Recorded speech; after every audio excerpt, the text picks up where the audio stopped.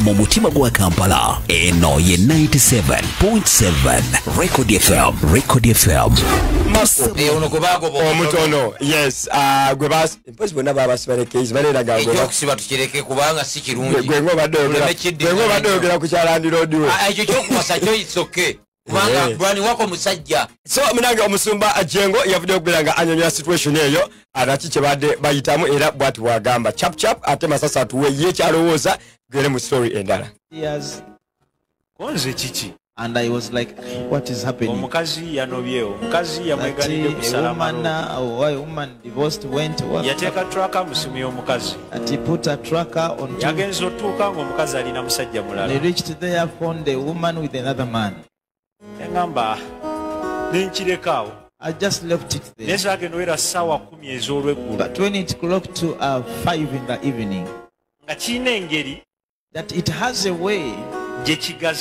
it has expanded nenkwata essimu and I got a phone nenkuba mu kyalo and I called in the village mama wange gyali where my mother is nemubuuza and I asked her awo woli where you are oli ne muwalawo are you with your daughter nangamba she said no siri naye I'm not with her ali wali alina byakola she's doing certain things nemubuuza ali ku simu I asked is she on phone nangamba essimu eri wano nzagiyina and she told me she was the one with the phone nemugamba gimugjeeko tumaze naye ebbanga ddene we've been with him for a long time I will not mention his name tumaze naye ebbanga ddene we've been with spent time with him naye omulimu egwaggwawo but when the job got over okumanya obulimba tebwetaaga sente lies don't need money bonna be yabigamba nayogedde nabo whoever he told everyone he told I spoke with them and I told him singa wali weetaaga okusonyiwa if I told you needed ate wali teweetaaga kwonoona linnya lyange you don't need to spoil my name Makko eyabibagamba mumumanyi I know the person who told you mumumanyi and you know oli yalowooza someone thought masasi one munamawulire yatandike emboozi munamawulire kale nga sinaba kumutuukako mukulu Makko twagala mwebana abantu abavunulira abasumba njagala muwulirize bulungi bw'obanga olinawo oli wootudde katebe ng'oli emmere yokya nekyonywa nekyayayokya ng'onywa olumu ne ku mazzi agannyogoga ng'ovuunulira omusumba aba ayogera kirala ate gw'otugamba birala sometimes mutubalemu amagezi twasoma tutegeera oluzungu otumanyi n'oddulirako emmere yokya n'oddufumbirako ebijanjaalo naye omusumba ali ku kirala ayogera tayimu ndala musumba anayogera tayimu ndala agambye 10 ez'olweggulo oli n'agamba 5 kati twagala bannaye bw'obanga ozze kuvunulira musumba agamba muwalawo oli agamba wumana kati ojawemulira ku TV oba ku kyaki y'omusumba ogenda ogyogezeko erinnya ebiso tubasaba bannaffe abavunulira abasumba temwongeranga musipa omusumba byatayogedde era toyitanga mulenzi n'omuyita omuwala n'omuwala n'omuyita omulenzi so bwetudda ku Makko wako bwetudda ku Makko musajjawo ani Makko wako ye musajja wange mwali mwokya sanyuka mwali ne Makko nali naye mwali ne Makko nabalaba gweke izi Makko mwali mwenna ne deshi nga sijjukira omuyatekawo n'agenda mu Amerika kino kitegeeza kyo okubeera nti omuntu wemanga mufunyemu obutakkaanya ate gwe n'ozimba emboozi Makko yali mukwano gwa pasita yes era pasita omwide wagenda n'akalimu ekaggwawo kali otandise kuzimba bintu bitakwatagana omukazi ayinza n'oba yali anobye omukazi asobanga yali anobye nga Makko yatuwa exclusive pasita yagamba nti omukyala yali wa maama we mu kyalo kati kankubuulire Makko si musiru kutuwa exclusive information gaali mapya kati pasita kye yakoze nze bwe ndowooza ni pasita yagenze n'agamba kanyangu omukazi ono mukomyewo kubanga omukazi abakunobanga yakamwanjulira kyaki ennaku 2 emabega pasita ali ayokyezza naye oba n'omukyala tamanyi how to handle media because omukyala we bamwanjula mu kyaki nalaba babloga nga bayoutuber nga bamukolako interviews omukazi ayinza okuba nga ayagala ye kuba serebu nga nnyonnyola ate nannyonnyola n'engeri omusumba gye yamukwanamu ati bwe buzibu bwa wano abakazi abasinga kasita bafumbirwa baserebu balowooza baserebu nabo Wano twamala ebbanga tumanyi mukyala Misaki bwafaanana. Twamala ebbanga tumanyi mukyala gundi Mayinja bwafaanana. Okitegere? Naye waneeno osanga Kabako atambula bane mukyala we. Just said atulaga bakyala be babiri. Masasi Bob Wine yatulaga mukyala from the word go. Ayokeza olowooza taata we yali chairman nawo n'aba chairman. Mpozi. Waliwo abamu nga kikolanga Kabako ye kimukolera ng'olaba Yesu agali ne Dumuna leero birthday ya Dumuna. Yawandiikidde Dumuna ebigambo ebimwebaze nengamba baba. Leero tugenda kulya keeki. Naye obale walabanga bo bafiitinga mu kintu. Bulijjo Masasi tolya keeki wo. Ndya naye okusinziira ne yasi ya bulijjo. Yajazira si ya bulijjo eyo olunaku. Obe n'abeeranga eya Rain. Eya Rain bageza ogisalanga kasepiki. Bane Rain bangamba y'omu ku basajja comedian abasinga osaba ennamba. Batya. Andi abuuza oyo Mawulana. Ye Mawulana. Mawulana y'oli alina abakyala abangi. Mawulana Kasozi. Wabiwulirako ko omukyala yeekyazo biki? Va ku by'omukyala oyo kwekyaga. Oyo biwero. Naye Rain atali Kasozi. Anti Kasozi ye mweru. Omunene. Oyo yingini amasannyalaze. Ye Mawulana. Sigwe ngamba. Ngamba Rain. Nono naye. Owalukerebete. Mbwayinza okugamba. Yatere mutye. Yateeka mwe. Andi ayina essimu bbiri. Aweereza mobile money. Ayina essimu bbiri kati ayina essimu mugendeze yatero ne mugendeze mutyeni. Tuli kumpewo tunyumya ati. Nenda tunyumya. Gabula family y'ekijjulo ekyasiiza obunene Christmas eno ne Star Times upgrade tukwongere promotion. Bakasitoma bannava abali ku antena decoder sasula obusasuzi omutwalo gumu mu kakaaga ku kopa buke buli mwezi onyumirwe basic buke ku bwereere. Nyumirwa ebisanyusa nkuyanja okugeza Hello Mr. Right ku makula kika kazanyo ku makula animations desi cartoon ku Boeing bu series ku TLC ne Star Life ate n'ekisinga tukwongeddeko ne channel zaffe ezawano zonna zosinga okunyumirwa n'olwekyo funa eggandalo lino ly'otalyerabira. More content, happier family.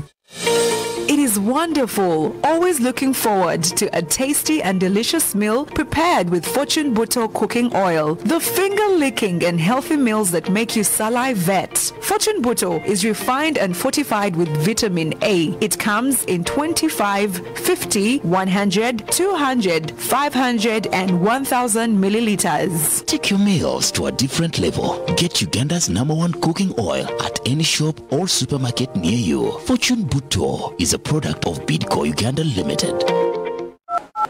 Hello? Oh, Tata Maggie, how are you, my brother?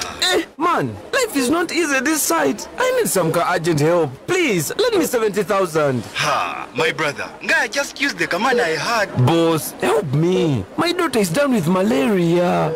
We received mosquito nets recently. You mean Maggie hasn't been sleeping under a net? Munange, her net got torn, and we didn't know what to do. Please help me. Kale, who do you think can give me 70,000? I give him my border security. Protect your loved ones from malaria. Ensure that everyone in your family sleeps under a treated mosquito net every night, whether it is a cold or hot season. Repair your mosquito nets whenever they get damaged to keep the mosquitoes away. Ensure all mosquito nets are tied up every morning and there are no items hanging on them to avoid damaging them. Together, we can chase malaria out of Uganda. This message is brought to you by the Ministry of Health with support from Global Fund. Kabanjulire, Hallelujah Natural Drinks. Ebyokunywa bino biganzi nnyo, ng'ate biwoomu, bissaamu amaanyi mu mubiri, ne kuwangaala, bikoleddwa bakugubeerere, mubiyinire, biri mu maduuka wonna, ebeeyi y'ensikosiko. Hallelujah Jinga Tea Drink, wita omubisi gw'entangawuzi, ne Hallelujah Tamarind Drink, omubisi gw'enkoge, bikutuusibwako Hallelujah Reflexology Health Solution and Nutrition Center Limited. Okumanya ebisingawo, not musanvu, not ssatu, not asatu musanvu, asatu musatu oba, not ssatu mwenda ssatu, 24, 15, mukaaga. In Uganda, a land of wonders. Discover the Blue Magic Laundry Bar Soap that knocks out dirt and stains from your clothes. It is economical, washes heaps of your clothes clean with ample amounts of lather. It is soft on your hands and leaves a lemon perfume scent in your fabrics. Blue Magic Laundry Bar Soap, a product of Bidco. Now in 1 kilogram and 600 grams. Available in all outlets near you.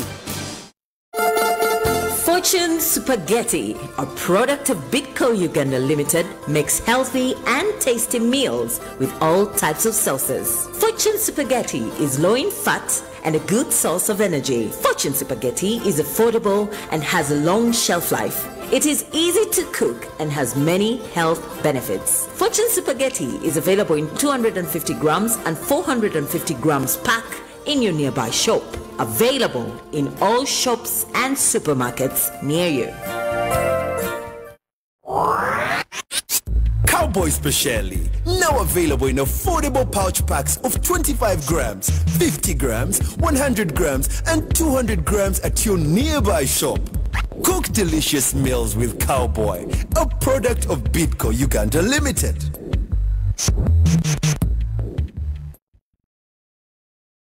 In Uganda, a land of wonders, discover the Blue Magic Laundry Bar Soap that knocks out dirt and stains from your clothes. It is economical, washes heaps of your clothes clean with ample amounts of lather. It is soft on your hands and leaves a lemon perfume scent in your fabrics. Blue Magic Laundry Bar Soap, a product of Bidco. Now in 1 kilogram and 600 grams. Available 24/7 mu mutima gwa Kampala eno ye 97.7 Record FM tusabula hits all day 24/7 mu mutima gwa Kampala eno ye 97.7 Record FM tusabula hits all day 24/7 mu mutima gwa Kampala eno ye 97.7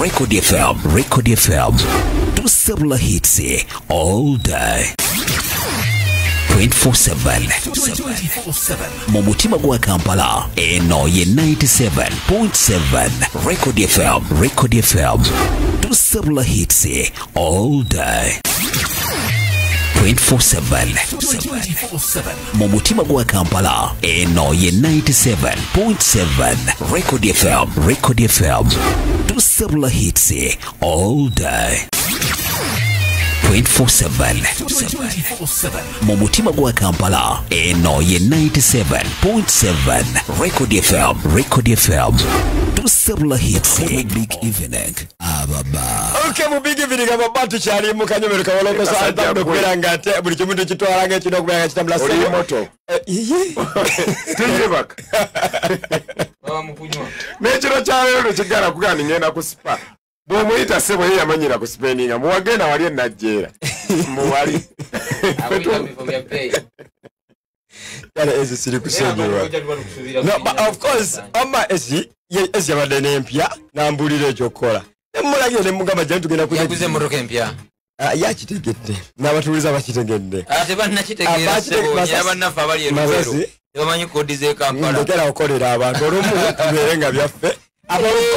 Nabadde muyitako last dance ya MC Cats wetwadwa leero enajera ey'obwerere yabadde ekivulu yategese nga kyabwerere wabula nga zo tebo za mitwalo 4 milioni 3 tebo za judde kyanyiza okugamba VIP lounge the first day yabadde ejjudde bulungi nnyo ku Saturday yali ejjudde naye engeri abantu gye batamanyiira kubeera mu kifo kimu ennaku 2 kizibu muko so yabane kushiba teyajuza Serena ku mundi ogwokubiri. So the second which was yesterday abantu babadde batonotono n'okubeera nti no abayimbi beyalanze abantu babadde babalaba ku Spark nga abamu bali Jinja. Omanyi kati abana Uganda olanga omuyimbi naga ono ali Jinja ono alirira ono ali Muvumbula kuba waddewo ebivulu bingi otegera. So turn up yabadde nnungi olunaku lw'eggulo but ate olunaku olwasooka n'okubeera nti no sound yali ebuzeebuzeemu abantu oba oli awo bayinza okuba nga banyiigamu ba sound yali mbi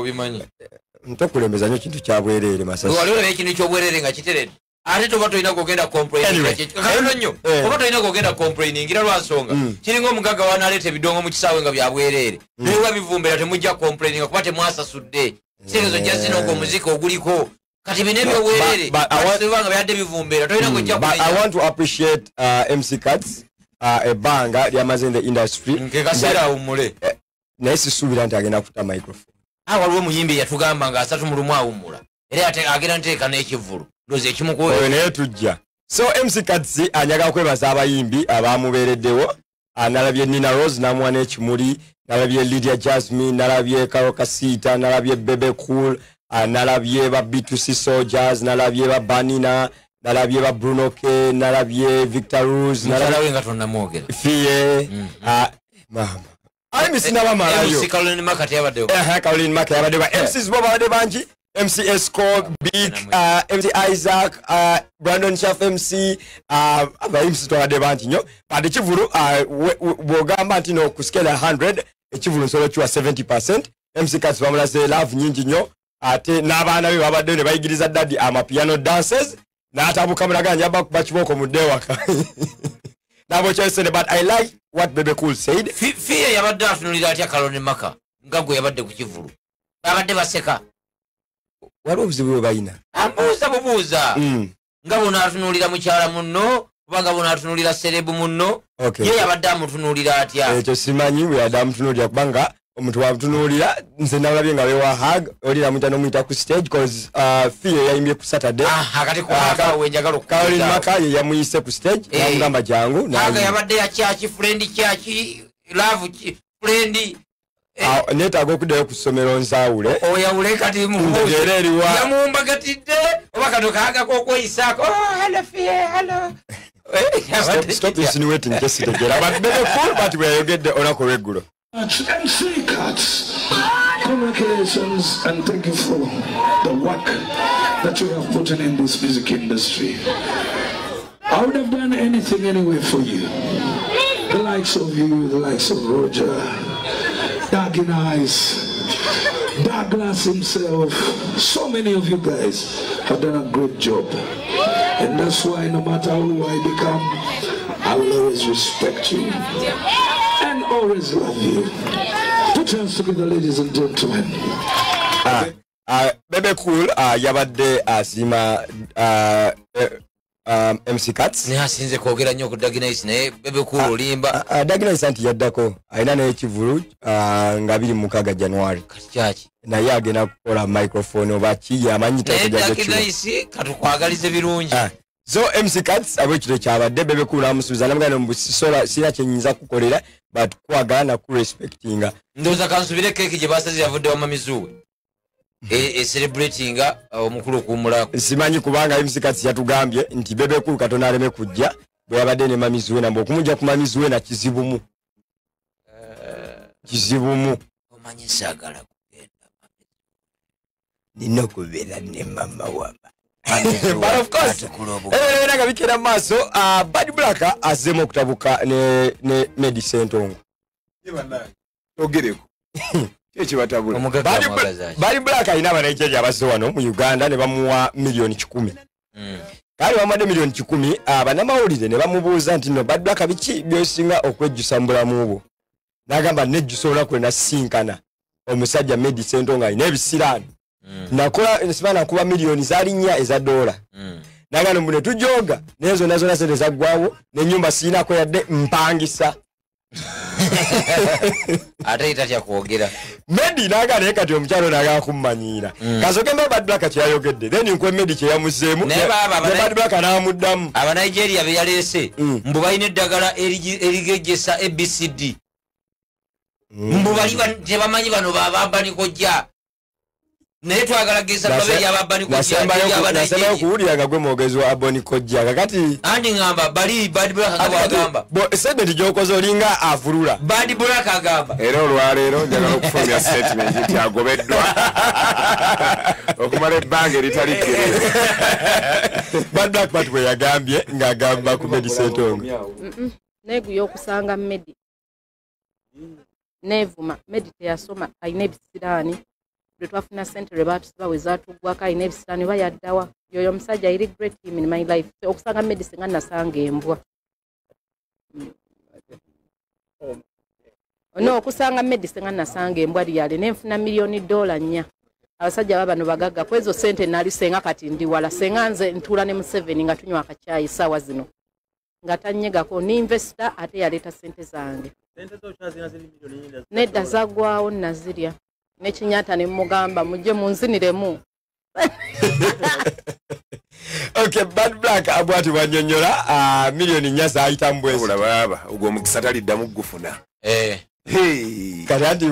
kati okuyita munno webisiraani naye sebo omuntu w'essente abawa ssente olaba afunayo 10 nti ayinamu bukadde 10 buubwo bugize ABCD buzze omuntu w'essente abawa ssente Bad Black yagamba nti no ali favored ayina good luck is favored naye nga Meddie yavuddeyo n'agamba great message eri muganda wange osega naga nti omukyalo oyo nze ankoze ebintu bingi nnyo ebibi eri obulamu bwange era nze omukyalo oyo ayogera kalebule mungi nnyo ku linnya lyange nze nasigaza kifaananyi kibi eri abantu era nze nasirika nga bwe bankuza maama wange awumule mirembe naye nze singa nali muntu mulala singa oyo omukyala tamanyi nandibadde mukola ekintu kirala nnyo naye Merry Christmas and a Happy New Year oyo mafia kati Bad Black n'amuddamu n'amugamba mafia Bad Black n'amugamba omwami oyo nga temunnaba muwolereza asooke ekigambo Bad Black kyokosa kiswe naye ekigambo tu ekisiraani kyalina muzoge mukebereko n'ekisiraani kyalina mumupangisirize n'ennyumba kubanga agenda kufiira mu saaluuni wali entinda bambi mwasula asula mu saaluuni Meddie Nseetonge yali omugagga omuzibu okitegeera kino kye bayita Bad Black okukuba bbeya nnako ayinza okuba nga manyi bwe tuba tuwandiika ebbaluwa ezikuba tumanyi okuteekamu kashuga ayinza okuba nga Meddie Nseetonge asula mabega wa saaluuni naye nga yagaye mu saaluuni so negativity esobola okuba nga weeri naye nze nga kuba ngeri gye baali bagattako ekisenge bagattako akiseezi n'ebirala bingi nnyo bino obusooka butonotono obw'ebigambo babutereezi okay Masasi ne Ezi okubeera part of the royal family omuntu bw'afuna omulimu kibi royal family which side ni which kingdom Buganda kingdom otegera cause tulabyeko n'abantu abalala nga twalabako kyabazinga baera nnyonyo ati yakolako mu ministry ezimu abantu babene bagana mu kyabazinga kabaka wano takola otegera so asanga lyambogo princess Katrina yavuddeyo nga abuulira ensi yonna nga bwafunye omulimu agenda kubeera nga ayogerera mupiira n'okwanalizinga omupiira abantu kye bavuddeyo ne bamugana mbu gwe obeera otya nga oli princess mulamba owa kingdom oba monarchy esinga okuba enene mu East Africa nosaba ogerera nkokukolerera ssente sanga lyambogo yatugenda akola okuva ku ssaawa 9 ssaawa 3 ez'okumakya paka 12 akolera kampani ki akampani tanajani veiringa naye anti ali Bungereza jjukira mbadde manyi nti BBS Telefine y'Obwakabaka bwa Buganda but Ezi to you it's okay there Ezi yansinga eno Uganda we yatuuka bweteekamu obwakamulu ogenda kufa obwavu kamulu kyeki okitegeera olaba n'ebweru mu bambejja ab'ebweru if you look at the British royal family esinga amaanyi balina emirimu mukyala wa naye bo bakolera gundi yaabwe mukyala wa Kabaka Charles alina clothing line waliwo Omumbejja Margaret muwala kati oyo gwe bagoba ali in fact ali mu the US so ngezako foundation akola bintu birala balina zi foundations ez'enjawulo bakozi kati wano mu Bwakabaka bwa Buganda tulina wano abaana abali abaana b'eŋŋoma bakagere ono Lubuga n'alinnya bali bawala ba Muteesa balina bizinesi zaabwe bakola kati olwaleero akyogerako si yakireeta singa Kabaka avaawo kubanga ekyo kiri wajibu singa avaawo abaana nga basigadde mubange ebiddawo tebyenkanankana kubanga ono kitaawe yabadde Kabaka naye tayimu esobola okuba nga fayini abajja kuddawo bajja kumanya nze nange I don't find any problem with Omumbejja okukola ate n'ekirala tali mukolera abakopi wano anti labayo otegeera Otannategeera abantu bano beeraliikirivu nti babosi bano okuwa abaana ab'obuwala emirimu ennaku zino baagala ekibatu bati omumbejja waabwe natirabawezi ekitambulirwako kati bino byali byadda omanye dda wano mu Buganda ng'omumbejja omulangira bwe lutakyusa enkola eyo yaliwo ku mulembe gw'edda nga batiibwa n'obireeta essaawa eno kati Uganda yakambaga omulangira we Saudi alindiridde eŋŋoma akola okukola yaligenze n'akola ekyo tetulina buzibu ng'Abaganda naye naffe abantu tugamba babosi b'ennaku zino si bangu baagala ekibatu omumbejja waffe nga twagala tumuteekateeka atuuke ku mbaga ye ngalinga ABCD omumbejja talifuna mubeezi alimufuna naye si kati tannatuusa kati ate omumbejja aweza emyaka 18 so asobola okubeera nga ali mu koti royal wedding bawasambeerera kyolina osooka okumanya kubanga ajja kuwasibwa royal wedding naye ennaku zino abantu ekibatu bakitega sobola abantu wamaze omumbejja Katrina nkutumidde mu ngeri ey'enjawulo ate engeri gy'oli omuwagizi wa Manchester United ye muwagizi wa Man U era katusubire TV kwagenda ofuna omulimu aye tafuna bu TV bweyo ayinza okufuna bu TV nga kano kewaŋŋamba Jona kadde kavaako